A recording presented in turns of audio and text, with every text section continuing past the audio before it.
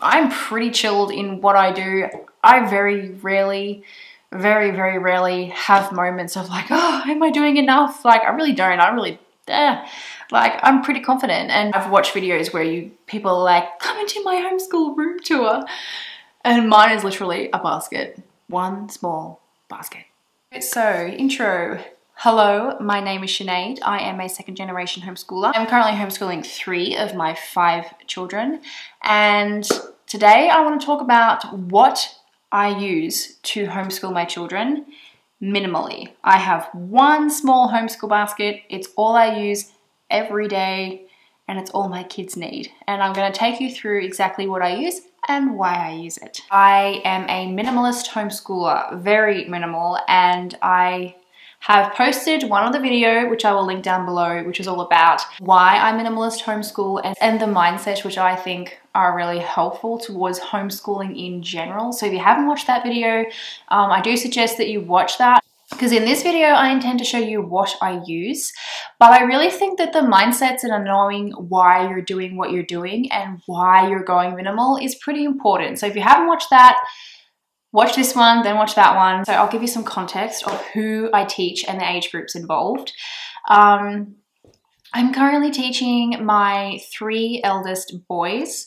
They are from the ages of 5 to 10. And the 3 things that I focus on, which I did mention in my last video, is reading, language, and mathematics. So for reading, I teach to read. Obviously, you're teaching from the basic standards of, ABCs, phonetics, and moving on. I will not increase their workload until they are competent readers, which to me means that they can read to analyze information and that they can also competently pass on what they learn, whether it's through written word or orally. So reading, what I use to teach reading is the McGuffey Readers. McGuffey reading series and the whole readers in the series are seriously old school. If you've read the Little House on the Prairie books, that is what they're learning from. And I have the complete original versions, unabridged, and exactly what they used back like 200 years ago. And the reason why I use these is because they are easy to use. They come with a whole set that works together. So this one here is the one that my year 3 grader is on. So he's on the first reader. Now teaching him to read was definitely, it was a trial. It was not easy. It was being the first child that I taught to read. I can see the mistakes that I made at first, and that was that I wasn't consistent enough in the early days with just teaching the same concept over and over again until it was mastered. I was trying to be fun and engaging, and I was trying to keep it,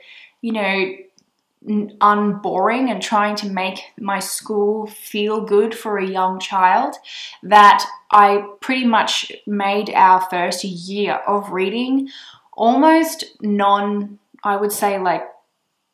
non-viable really to count as a reading year, because I just wasn't consistent. You need to take the same steps and just teach them over and over again. And that is what McGuffey's is really good at. And that is why I do recommend using the McGuffey series if you haven't taught to read before. I'm a person who hasn't taught children how to read. I haven't been doing this for 20 years. And so what I love about it is that it takes such simplicity and ease. It even comes with an instruction manual, which I do call upon. So this is the teacher's manual, and it just helps you know the progression, what to do, and you don't have to follow it. And I haven't followed it to a T, but when I was first starting off and you're sort of opening these books and you've got this child who can't read and you're wondering, well, what am I going to do? Well, this is going to help you go, okay, we're going to open this book and we're going to start these flashcards and you're going to move on. And that's exactly what I did, and it just gave me the confidence, and it gave him the confidence, because once he mastered those first few little concepts, he became confident. And that was what was lacking in our first year, because he wasn't able to master things, because I wasn't being consistent he didn't feel very confident when he was taking on. And so it was just this whole snowball effect. So even though they're old school and they're maybe boring and there's no colorful fun pictures and they can be repetitive and you might be stuck on the same flashcards for a long time if your child is not mastering them, you just got to stick with it because consistency is key. And with mastering concepts comes confidence in the child. And once you have a confident child, you'll actually start to move a lot quicker. It's crazy how their confidence can boost their own learning. So McGuffey's readers, I definitely recommend them. And they have readers right through from the primer, which is what your pre-K and your level 1 reader will start at. And they have readers going right through to pretty much the end of primary. Before you pick up the primer in the McGuffey series, you first want to master every letter in the alphabet, which is what we're doing. These flashcards are usually filthy and taped on the wall somewhere because there's always a kid learning them in my house. So the great thing about these flashcards is on the back for the teacher, they have a list of the sounds that makes. For example, A makes 3 sounds. So I'll hold up the letter A and I'll hold up 3 fingers. They can remember it makes A, and R. This is the sounds. And I do have these. These sounds ones are from every single sound in the English language. And the flashcards I will link below. They are part of the McGuffey series, but they don't come with the set. But they definitely work together. Like you're supposed to have the flashcards with the set. So next one. So I have added the Handwriting Without Tears series to all my children from my pre-K to my level 3. I'm trying to find the writing here. So they're all doing it because I found I was using the Good and the Beautiful before, and I was using those for their writing. So it's essentially trace A, trace B, trace C, trace your name, like just basic writing skills. But I did find that especially that my boys, pretty much all of them, were really struggling with writing. It's just a chore to do writing because it was me correcting every single thing with no, you don't start there, you start there, and this has a tail, and that, you know, like just these constant restructuring their writing. And I was just thought this year I'm going to try and change that up. So this year we are doing the Handwriting Without Tears series. So this comes from the Learning Without Tears series. They have maths and they have a few different things. They also have a Building Writers series, which my level 3, my 10-year-old is doing. The handwriting series, now I've only been using it this year. I can attest that already there has been a huge improvement in my boys' writing, in all of their writing. My 10-year-old is doing the cursive book, so something that he was quite afraid to start. But he's really enjoying it and he's really good at it. And for me, a pro is that he's learning the correct method. He's got great letter formation and I don't have to teach him. The next thing in my homeschool basket, which does get done at least once a week, is the Building Writers series. So the Building Writers series is just something that we have started with my 10-year-old, not with the younger ones. The reason why I wanted to incorporate a language and a writing and a narrative writing based curriculum is because it really falls into my 3 categories, which is writing, language, and mathematics. And I really wanted him to be able to write. Just like I said with creating a competent reader, I want that competent reader to be able to pass that information on orally and with narration. I think that's really important. To be able to write properly is a skill that is, I think, dying out.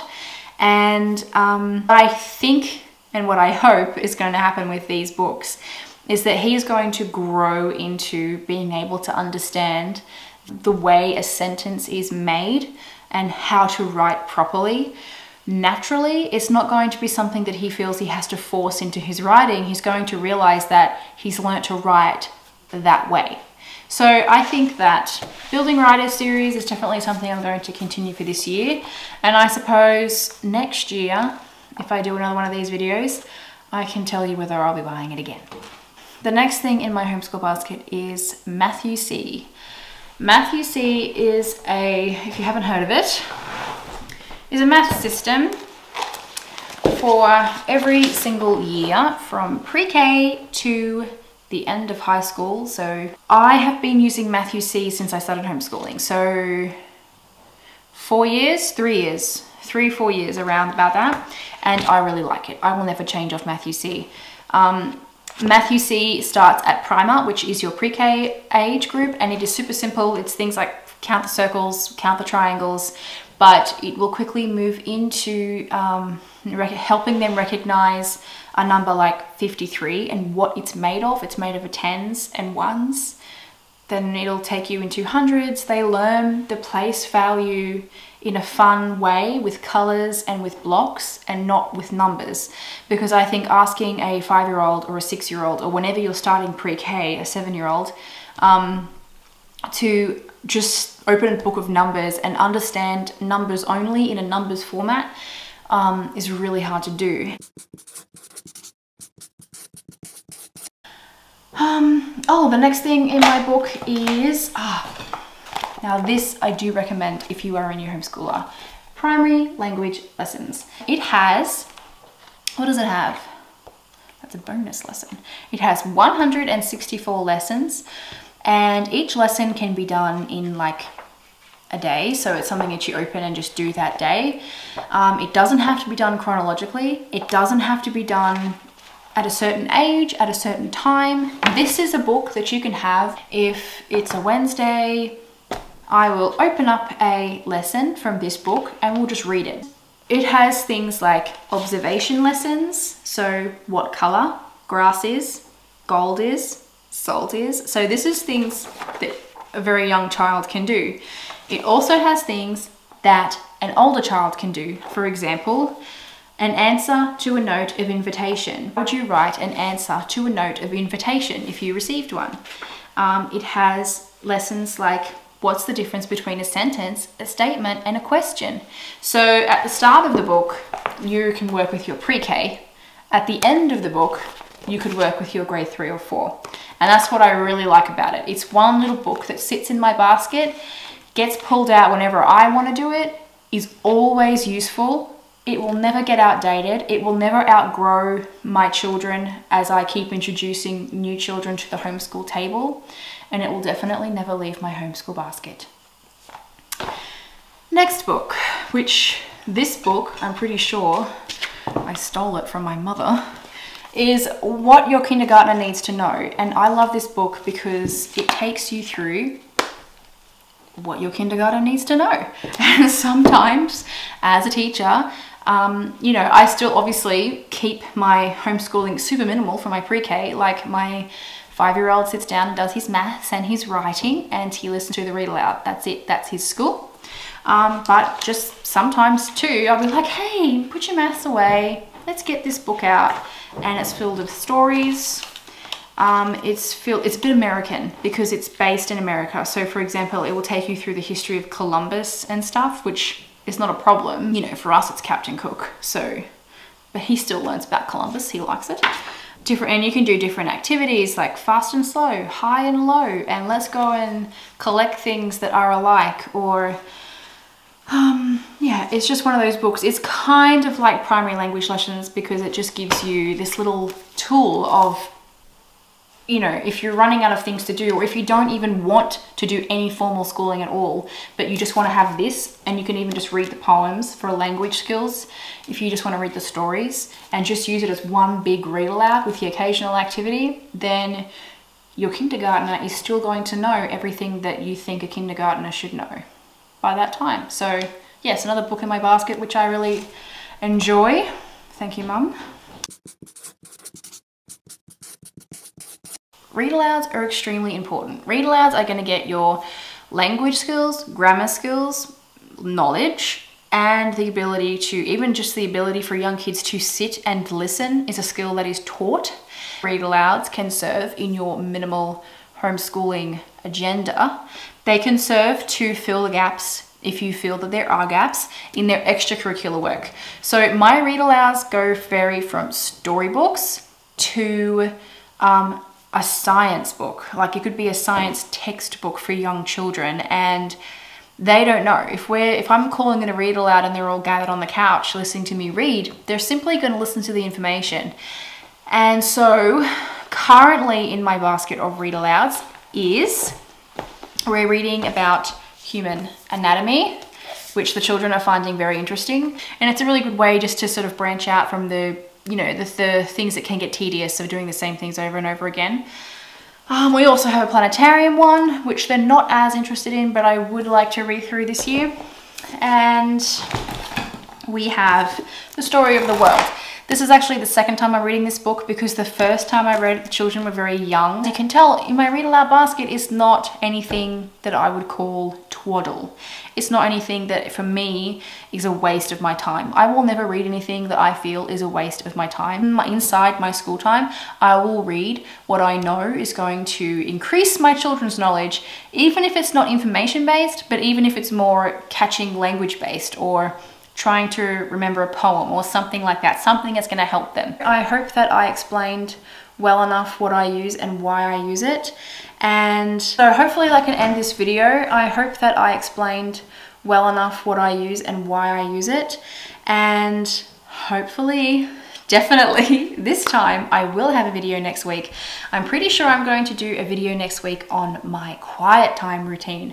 I have a blog post on my quiet time, and I'm a huge believer in quiet time. And if you don't know what quiet time is, then hit the subscribe button and come back next week, because I'm going to tell you all about quiet time. And if you're a family with children of any age, and especially if you're a homeschooling family, which I'm guessing you are if you're here, then you're going to want to know what quiet time is. And I really do suggest having quiet time, because it's the best. If I didn't have quiet time, then I wouldn't be making this video, because this video is nice and quiet because it's quiet time. So until then, I'll see you next week. Bye.